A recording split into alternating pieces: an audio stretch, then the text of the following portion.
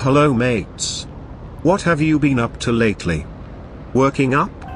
Preparing your shopping list for the holidays? Or maybe just resting up a bit? Let me guess. Playing video games and watching our content? That's dandy.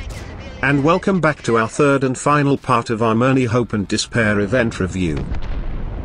As the winter holidays approach and the bad weather starts to show its teeth, we will probably find ourselves more and more in front of a game, with a controller in hand. Or anything else that will tickle your interests. Whether for relaxation, or out of sheer lack of occupation. But let us not dwell more on the introductions, and get right to the subject. As usual. In this last part of our honest review of the Mirny Halloween event, we will focus on some aspects not discussed so far in our previous episodes. Whether they are good or not. We will look at the things we loved and hated about the event, and, of course, in the end, we will give it our honest review final score. We will discuss here what wargaming can do to improve the event and prepare it for the next year, as this one will probably stick a while with us. And that's good in our opinion, as the game mode has potential and is fun and engaging. It just needs a bit of love from the developers to shine even more and make it better and more functional. Maybe even more fun to play. So, let's get started. First, we'd like to talk about the things we loved and why. When the game mode worked as intended, it can be incredibly fun and a rewarding experience. Especially when you get in a decent team that knows what to do and how, and you don't need to babysit them like little children for the rest of the game. Fighting along the perfect team is the key to success, making the final fight with the immortal a captivating experience that keeps you hooked up for the whole battle. For every successful shot on the immortal, we could feel the tears of joy falling down our cheeks, as the health bar was going down and our teammates were caught in this fierce battle with this monstrosity.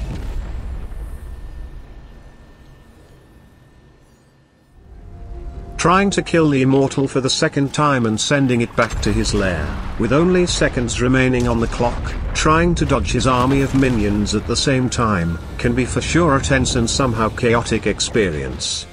But this experience we liked. A lot, actually. It brings out the best parts of this game mode and even more. It shows that when things work as they should, you and your teammates can achieve so much more than just simply working together to get the mission done. You get to share a common joy with your team, a satisfaction that everything went according to plan, even if there were no plan to begin with.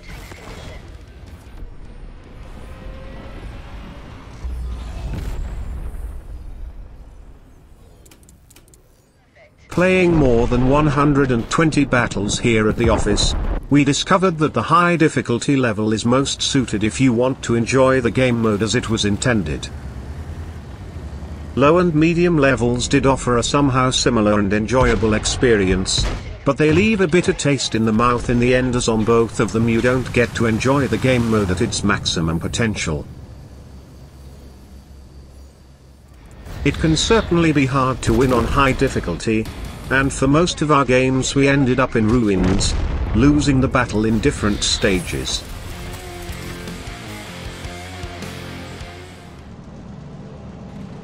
Nice ram there, Mr. Immortal. GG. But when you finally do it and win a game, it makes every lost battle seem like a warm-up, preparing yourself better for the next battles. This is what we really like to see more from wargaming. Team-based game modes and gameplay, provided they work properly, of course. But we discussed more on this in the previous episode, which I recommend you watch if you haven't already. There are links below in the description to both part 1 and part 2 of our honest review, so you can check them out if you feel the need. The choice is yours, as usual. Our devices are detecting multiple targets. Next, we'd like to take a look at the things we didn't enjoy so much and how your teammates can do more harm than help. You see, in our games, we encountered countless times players that don't contribute in any way to the battle. On the contrary, they seemed to be doing the exact opposite, intentionally.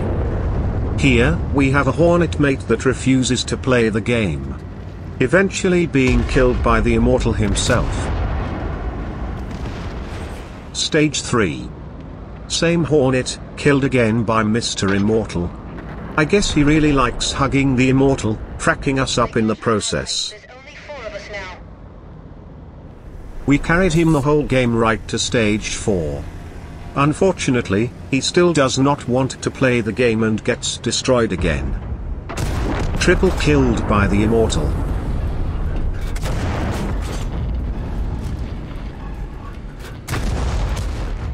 We had so many AFK, bots and players killing themselves or trying to ruin the game for everybody that we almost lost our hope at times. Can you please, sir, not play this mode anymore? That's just a suggestion. Do whatever you feel, but please don't play this game anymore. Maybe it's not for you. Now, let us take a look at how not to stick together and lose the game in stage 1. Notice how chaotic our teammates go all over the map, not sticking together and helping each other. That is not how you should do it. Even texting in chat to stay together and focus fire won't help much. Or indicating the next objective to attack. It's all in vain. And, of course, as you would expect, this game is over. As well as this one. Stage 1, again. And this one. Oh, look, it's another one. All lost because we could not stick together. No comment. And the icing on the cake, stage 4, the last life of the immortal. We lost against the immortal with only 1,205 health points left. Can you guess why? I'll help you a little. Because we didn't focus our firepower against him. And, of course, the occasional help we get from your teammates, pushing you with their turbo ability right into the hedgehog nest. Thanks, Mr. Double, we really needed that. But wait, Mr. Double did it again, blocking the retreat of our grenadier, killing him in the process. Or at least, helping the immortal to kill him. You would assume correctly the chat will be full of wonderful messages about his inability to correctly control his tank and actually help the teammates, not kill them. But we can't show that here, unfortunately. In any case, this battle is done, as you can see.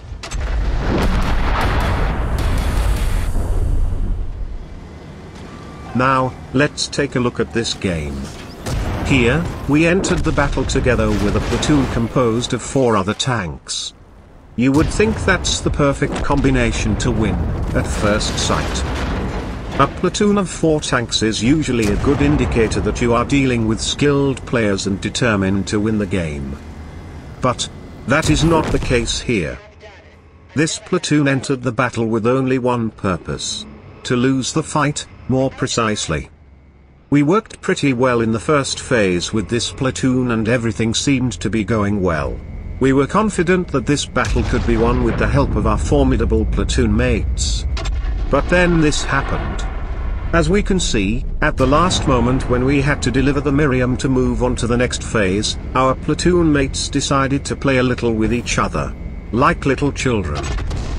They intentionally blocked the delivery of Miriam and, as a result, the fight ended sooner than it started. We can't figure out why they would do that. The only possible explanation we have is to troll other players. On a positive note, we would like to point out that this was a somewhat isolated incident. We only encountered 2 such platoons during the games we played. The first platoon was AFK the whole fight. You can guess for yourself how well the fight with a single active player went. similar to this one, in ruins.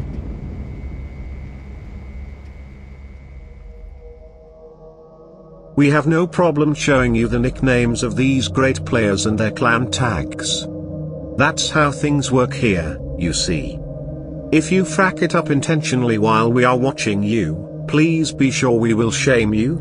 We will not censor any nicknames or anything else here on this channel. That is a promise. And, who knows, maybe the clan commanders will see the behavior of these recruits and take action against them.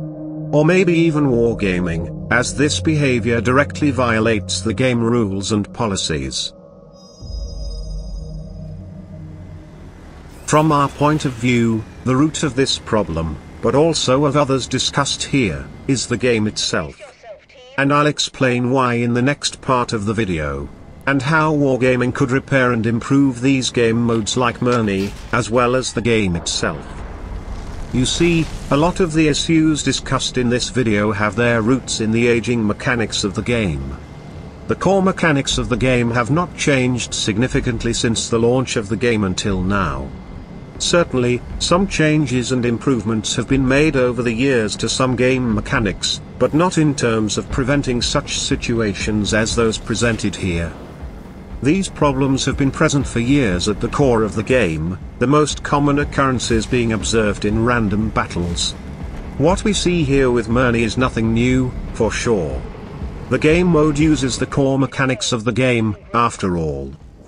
Inactive or malicious players, unbalanced platoons, toxic player base, lack of cooperation and involvement, all are present from the very beginning of the game. We have noticed these problems countless times over the years, to varying degrees. Regardless of the game mode you choose to play on. The root of the problem is that wargaming has invested almost no resources and time in balancing the player classes all these years, choosing to stick with these outdated mechanics that shows its age, more and more. Veteran players but also some of the newcomers to the community have been shouting for years that changes and improvements to matchmaking mechanics are needed. In vain. The reporting system has been dysfunctional for years and does not help in any way to prevent such incidents. Sure, you can report a player, but after the damage has already been done. Which is often too late. They must prevent and limit as much as possible the occurrence of these incidents from the beginning, not after the fight is over. If they want to keep their player base alive, some changes are needed as a matter of urgency. Even today we do not have admins or supervisors present in the matches we play, something that is essential in a game that wants to be an MMORPG. But, we recognize that it can be difficult for wargaming to adapt new game mechanics to help with these issues. And it will certainly infuriate some players. Hence the lack of interest and action on their part, as they do not want to upset certain players. After all, it's a money-making business, isn't it? But leaving the financial part aside, we promised that we would come up with a series of recommendations on the problems presented here, and that have repercussions on the game as a whole, not just on game modes like Mirny. First, we need a matchmaking system based on PR, or personal rating, at least as a starting point in solving this problem. You can't have too high expectations from a player who has a personal rating of only 3,000 or 4,000, for example. Certainly, that player, no matter which side of the teams he plays, will not have a significant contribution to the game. On the contrary, it is very possible that the round will end badly for him and his team. This combination is even more dangerous as you have more players in your team below a certain personal rating threshold. From our point of view, this problem could be solved by normalizing the personal rating at team level, before the fight starts. As an example, if one team has approximately 75,000 personal rating points in total, the other team must be balanced to similar values. This would be a first improvement option that would bring together players from all categories, good or bad. No distinction will be made between them. At this moment what we got are games where a team is clearly superior in terms of players, and in the end, If we look at the rankings, we can see that one team had better players and an overall personal rating considerably higher than the other team. In some cases the difference is absurd. Another option that can improve the matchmaker would be to limit the participation in the fight of players who do not meet a minimum threshold of personal rating. Say for example 5,000 points. Let's be serious now, although it is not an option that many like. It is awful to play a match on tier 8, 9 or 10 with a team that has 3,000 personal rating players or even weaker. Usually these are bots or beginner players with less than 1,000 games played and should not be able to participate in high tier battles. It is very easy nowadays to buy a premium tier 8 tank from a freshly made account and get directly into high tiers, seeing such examples almost every day when we play this game. This is not normal and is one of the main problems of the current matchmaking system. The matchmaker should clearly differentiate novice players from experienced veterans and place each one where it is best suited for them. It would make life easier for both of them. Problem number 1 solved. Certainly, there would be multiple solutions to this problem, and those described by us are just some recommendations to improve the gaming experience for everyone. As such, we will not dwell on this subject anymore and move on to the next one. Problem number 2, which can be solved somewhat easily. For years, the game has lacked admins or supervisors who can assist and intervene where necessary. Any game, to our knowledge, that is part of the MMORPG genre provides such admins and game supervisors to ensure that everything goes as smoothly as possible for everyone, not just a team. For now and in the past, the only way to contact Wargaming in case of a problem is by contacting the support team, outside the game, using the web portal on their page. This seems to be done intentionally, in mockery, from our point of view. Do you, Wargaming, really think this is the best option? We personally think not. And I'll explain why. The moment you get in touch with the support team, outside of the game, it means that the problem for which you are contacting them has already unfolded and nothing can be done to correct it. Sure, maybe the player you just complained about to the support team is going to bear the consequences, but that doesn't solve the root of the problem. In addition, it does not help you at all if the player will be held accountable sometime in the future. His actions have already taken place, and the damage has already been done and is irreversible. We got a little tired during the years we played this game of the inaction of Wargaming and their ways of solving the problems indicated by the players. So we have the following recommendation in this regard. Please, Wargaming, let's do something nice for everyone. For starters, provide a chat channel directly from the game interface where you can contact an admin or supervisor. We already know that there is this possibility in the game. It has been implemented for years, only it has not been used usefully so far. The only moderation you do is in the general chat window of the game, where occasionally we see an admin from time to time, strictly moderating the general chat window, and that's it. Nothing more, nothing less. Make a dedicated chat channel where players can interact directly with an admin to report potential problems they face. That would be the first phase. The next step would be to implement a surveillance system on high-tier battles, say 9 and 10, as these are the most important battles for a veteran player. This surveillance system, automated by AI, should be smart enough and well designed to recognize from the outset what players will be placed in the matchmaker. It should distinguish whether they are bots or simply beginners with insufficient personal rating to participate in that fight. We are sure that you have at your disposal the tools and data necessary to implement such a system. So use them. We guarantee that this would solve a good part of the problems that active players face. Active and paying players, by the way. But that's about it for now and on this subject. We could talk endlessly about what improvements Wargaming could make in this regard, but we will limit ourselves to those already described, for the time being. Problem number 3, lack of cooperation and involvement. This problem again can be solved somewhat easily. In fact, it should have been resolved by now. It's not like the game has just been released, it's over 1 decade old. We can't help but give a little credit to Wargaming in this regard, because in recent years they have made improvements on this side. Insufficient, however, from our point of view. How many times have you faced a teammate or several who simply do not cooperate in any way? They go alone like lone wolves, in their crazy desire and hope that they will win the fight for the whole team, all by themselves. Only to become a ruin in the first minutes of the game. And moments later, to complain in the chat that the team let him down and is completely useless. Along with other less appropriate words for this video. How many times have you faced teammates who just don't want to help, even though they would have the perfect opportunity? Let me guess. Often. Honestly, there is no day when we play a game and do not meet inactive or uninvolved players. At least that's what we've been seeing for years, as well as the community. How many times have you faced heavy or light tank players camping at the bottom of the map, hoping they'll hit or spot something in the distance? Often, I suppose.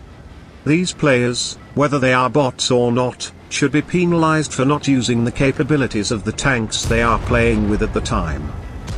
If you play a light tank, but you camp passively at the bottom of the map, how could you help your team to win? Do you spot much, mate? This is true for both heavy tank players who do similar things and the rest. Whether we are talking about medium tanks or tank destroyers. We take the artillery out of the equation here as its role is only supportive, not offensive. Of course they will camp at the bottom of the map. What else could they do, especially now that they have been ruined by wargaming? But let's talk about how we can change that, right? Very easy. Completing what wargaming started a few years ago. If you remember, for those who have a long history already in the game, wargaming tried to do something about it. They have introduced certain penalties for AFK players, reduced financial and experience gains for players who do not contribute enough to the fight, and so on. But they stopped here. From our point of view, they stopped prematurely. They could have done much more. Let me just give you an example that already exists in the game but is not used to its full potential. Similar to the ranked battles game mode, some roles could be added for each tank category. Those roles don't necessarily have to be the ones used in ranked battles mode, as some of them don't even fit in random battles. But they can easily adapt them to all game modes, no matter what mode it is. See? Problem number 3 is already partially solved practically. The only thing left to do is to adapt them to all game modes. But enough about this for now. We are nearing the end of our review and we have not yet given a note to the Mirny Hope event. Finally, what we wanted to highlight is that the event itself is fun, captivating, and has potential, but is also full of technical issues and inherits many of the core problems of the base game. And these problems actually have deep roots that have not been dug up for a long time now. Basically, nowadays, wargaming launches new game modes on an outdated architecture, which was clearly not designed for such things and needs some major adjustments and improvements. The community has been screaming for years about these core problems, but every time it gets ignored. And as a result, the player base keeps going down and down the drain. But this is a topic for another time that does not fit into our review. Maybe one day we will do a more detailed analysis of the core game and its current state in recent history, from the point of view of a veteran player with over 8 years of activity in this game. There would be a lot to analyze and discuss here, and we think it would be interesting to take a closer look at how the game has developed over the years. It will certainly be a difficult mission, but one that we believe is worthwhile. But now is the time to give our final verdict to the Mirny Hope event and finally end this review. It was not an easy task to review this event, that's for sure, As the more we played, the more problems or positive parts we discovered that we thought were worth integrating into this review.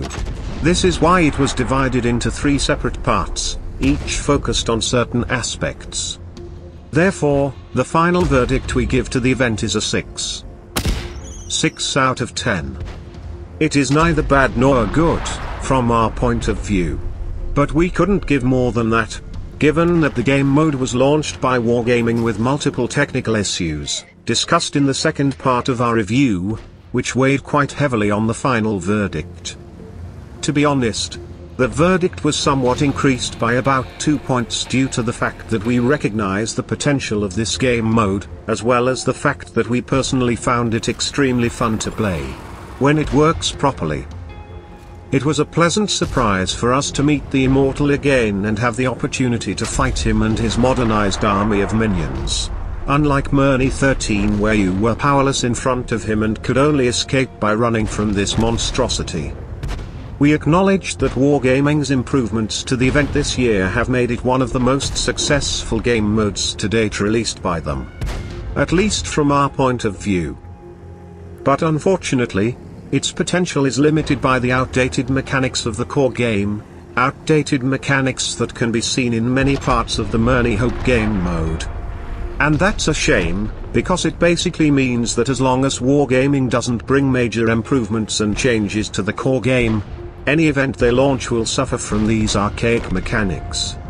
We can only hope that at some point they will listen more to the community and bring the much desired and necessary changes. Until then, the only thing we can do is look helplessly at their inaction and try to convince them of these much needed improvements. As a final note, I would like to highlight something we have noticed over time regarding the core game, but also with Mirny Hope and other events. None of the big content creators for this wonderful game have unearthed the mess hidden under this event, discussed its many technical problems, or review it properly. It is a pity that the community is not more involved in these matters, as this is our only way to make the developers hear our pleas. If we don't make ourselves heard, then things will definitely not change. At least that's our honest opinion on this. In any case, this extended review has come to an end and we can only thank you for following us and appreciating our content. Until next time, stay safe, stay cool, and keep your hopes up. This is our recommendation for you.